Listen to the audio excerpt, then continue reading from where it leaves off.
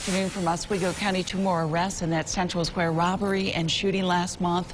State police have charged 34-year-old Anardi Quinones and 40-year-old Jose Castro, both of Syracuse, with first-degree robbery. Investigators say they broke into an apartment on Fulton Avenue and began assaulting the 25-year-old man inside.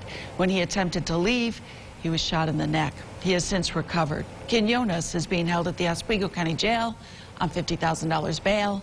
Castro is being held without bail. A third suspect, 19-year-old Christine Baker of Marietta, is also charged with robbery in this case. She was arrested just a day after the crime.